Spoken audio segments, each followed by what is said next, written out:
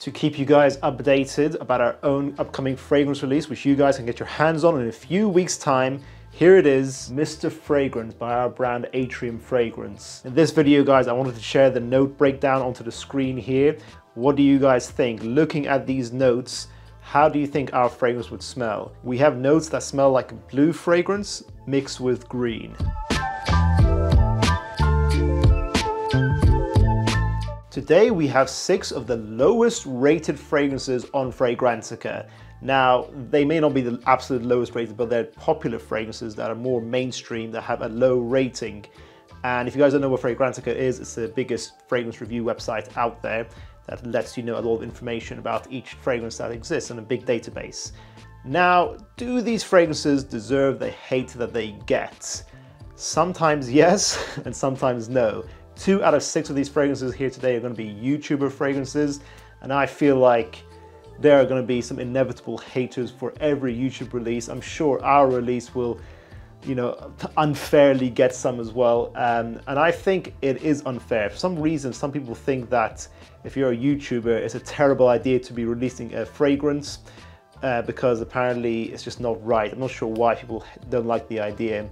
I think the internet has put mainstream retail on a back foot because a lot of more passionate people that are going into the niches that they love are creating better products. And I think actually the internet is the future. And I think having affordable niche brands from the internet are something that's going to be great in the upcoming days. Now, of course, some YouTubers still can release bad fragrances. However, I think it's still a very good thing overall. What do you guys think? Let me know in the comments down below and let's get started.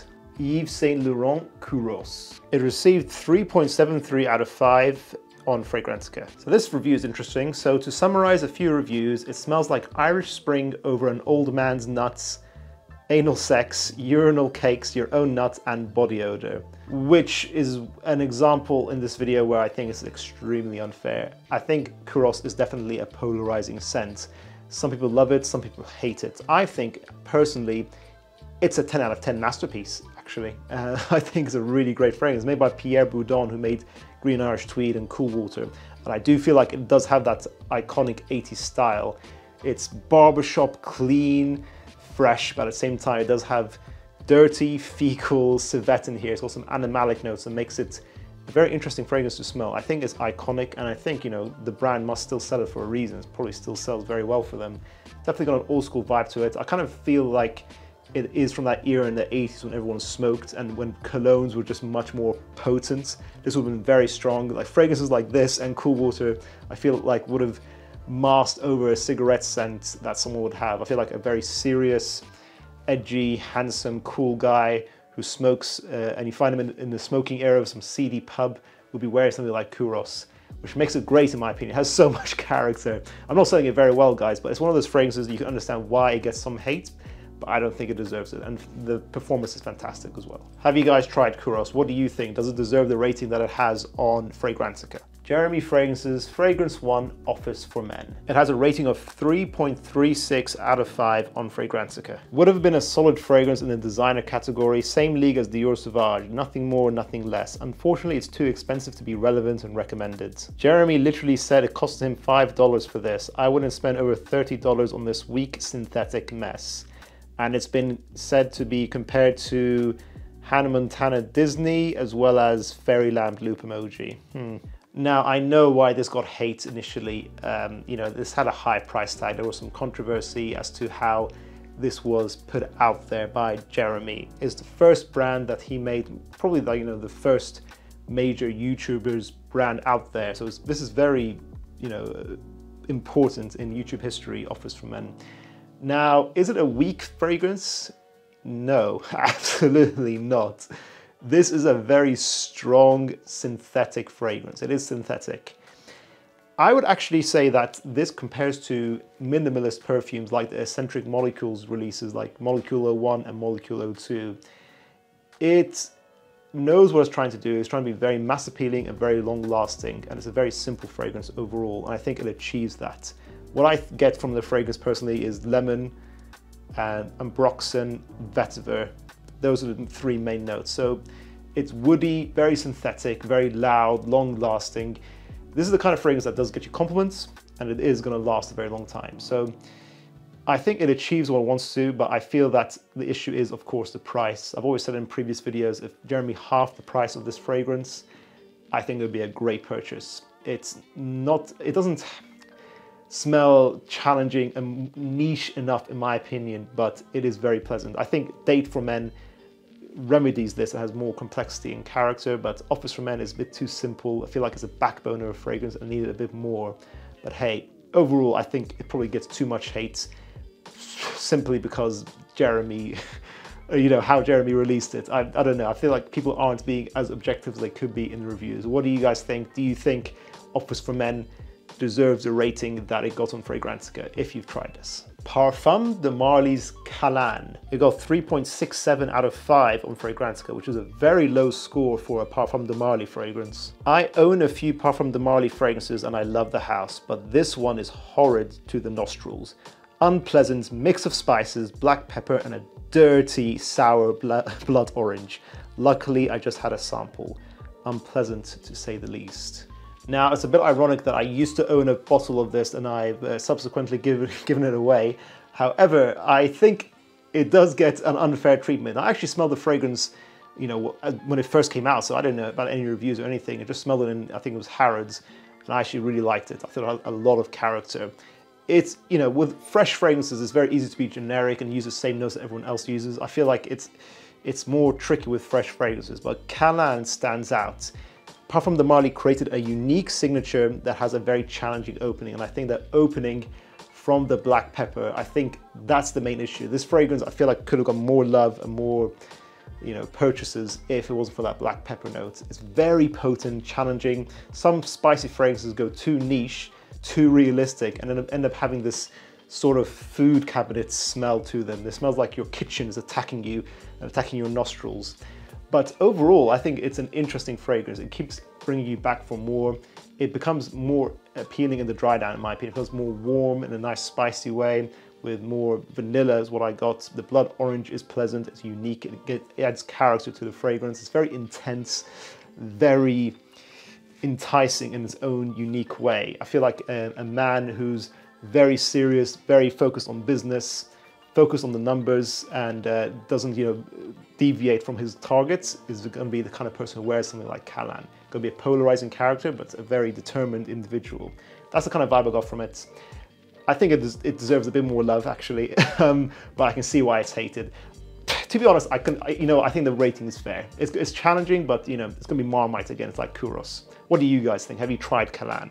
Fragrance du Bois, Minuit et Demi. Obviously, this is Demi Rawlings' collaboration with Fragrance du Bois. 3.55 out of 5 on Fragrantica. Nice scent, but for the price, I would expect more. Lasts well, but is a skin scent as I believe it was intended. So, Minuit et Demi, it has a very nice opening. I think the opening was my favorite part about this fragrance.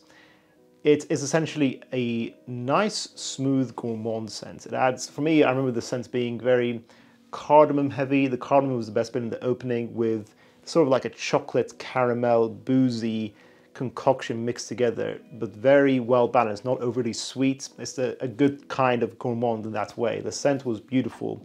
For me, what I did not like was the performance and the price that Demi was asking for, so what Fragrance du Bois was asking for. Fragrance du Bois do better scents in general, in my opinion. I think this was one of their weakest out there. It had a beautiful opening, but it goes to the skin extremely quick, and for me, the longevity was maybe 4 to 6 hours. So for a £250 fragrance, something like that, it was an expensive fragrance. I felt like it was not worth the price, and I felt that it was not Fragrance du Bois' best work by any means.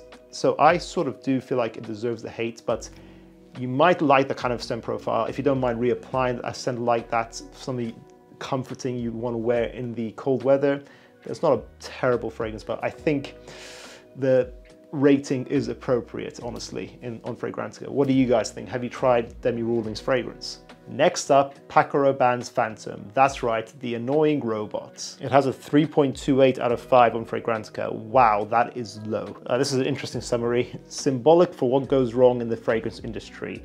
A lot of new releases are like Phantom, no love for nothing. And I think that sums up Phantom pretty well, actually. It got a lot of hype, a lot of gimmicks in its packaging, being, I don't know, a little scanner robot on the bottle itself, which is cool, but the main feature being the juice inside the bottle was a bit lackluster.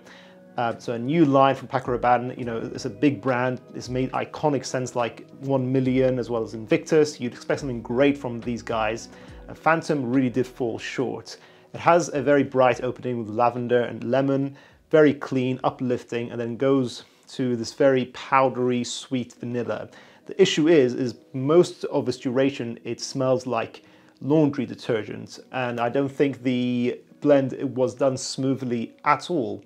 It's got good performance, in fairness, 6 to 8 hours. It can be versatile. As that reviewer said, it's generic. I don't see why anyone should recommend that fragrance. Maybe if it's your first fragrance, you're a teenager, you might like it. I think a very happy-go-lucky, easygoing teenager would enjoy it. Overall, though, I can't recommend it personally. I think the blend is clumsy and it's a disappointing scent from a big brand. It's okay that they went purely mass appealing. I feel like they just wanted to go pure mass appeal, clean, easy to like. There are more mass appealing scents out there, and I still feel like it should have had more character. The bottle itself has so much character, but the scent is not matching. So 1 Million is still very mass appealing, but has a lot of character, as does Invictus and all its flankers as well. I think it deserves the hate and the rating that it got. You guys may agree or disagree. If you've tried Phantom, let us know what you think in the comments down below. And finally, Dolce Gabbana's king, the Eau de Toilette, although I'm holding Eau de Parfum. So the Eau de Toilette got 3.49 out of 5 on Fragrantica. Awful smell, don't buy blind. As much as I wanted to like this, it made me smell like my grandma. So we're talking about the Eau de Toilette here. Powerful advertising campaign, really handsome guy, good for them. I like that the Italian culture was shown off in the brand. The fragrance itself though, how does it compare? I think it actually deserves more love. I quite like it. I like the Eau de Toilette, and I think the Eau de Parfum I'm holding here is even better. The Eau de Toilette for me smells like a bubblegum fragrance. It is generic, it's not changing the scene. Yes, again, it's another mass profiting fragrance. That's what they were going for. But I think it smells more appealing than Phantom, for example.